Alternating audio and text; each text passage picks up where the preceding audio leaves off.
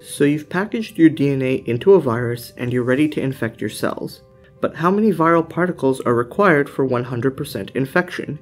In this video, we'll explain the concept of multiplicity of infection, or MOI, and take you through how to determine the best MOI for your experiment.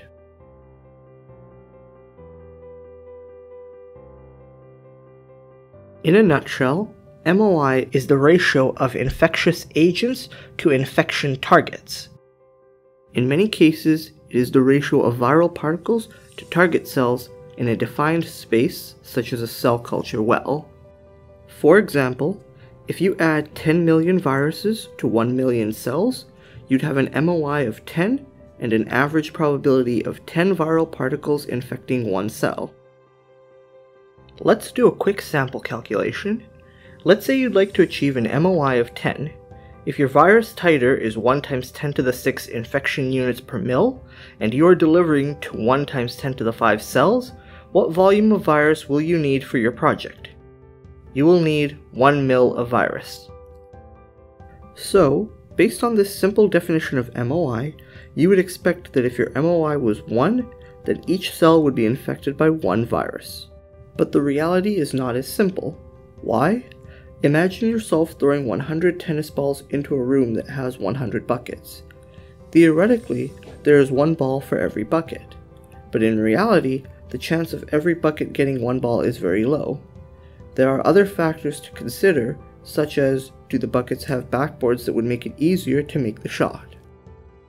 Similarly, there are factors that can affect how easily viruses can infect their target cells, such as the current state of your cell line, whether it is dividing or non-dividing, the characteristics of the virus, whether it is a lentivirus or adenovirus, the transduction efficiency, and your application, whether you are transducing a packaging cell line for virus production or a stable cell line for protein production. For example, if the cell is in a non-dividing state, a higher MOI may be needed to achieve optimal transduction efficiency. This is the case when infecting neuronal cells such as SHSY5Y with lentiviruses for gene delivery, where a much higher MOI of 10 to 50 can be required. On the other hand, when it comes to infecting insect cells, such as SF9 cells with baculovirus for viral production, a low MOI of less than 1 is typically recommended. This is because passaging baculovirus at higher MOIs increases the possibility of transferring large amounts of defective, non-infectious viruses. AAV, in contrast, requires MOIs in the range of 10,000 to 500,000. Essentially, if the MOI is too high, it can cause cytotoxicity or other undesired effects. If the MOI is too low, it will not achieve 100% infection. So, how do you determine the optimal MOI for your experiment? Simply perform a pilot experiment using a reporter virus on your target cell line. For example, using a GFP lentivirus, design a range of MOIs to use. Let's say 6 conditions ranging from MOIs of 1, 2, 5, 10, 15, and 30. It is typically better to test a lower MOI range to avoid cytotoxicity at the higher MOIs. A good starting point would be to reference commonly used MOIs for cancer cells and devise the range around a suggested MOI. After you have infected your cells, allow the appropriate time to pass before evaluating the fluorescence. For lentiviruses, this is generally 48 to 72 hours post-infection.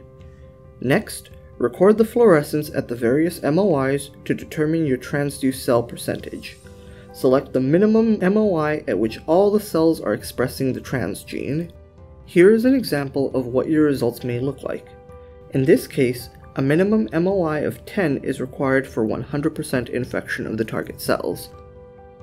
If your cells are naturally harder to transduce, there are transduction enhancers such as polybrine or our Viral Max transduction enhancers to increase infectivity performance.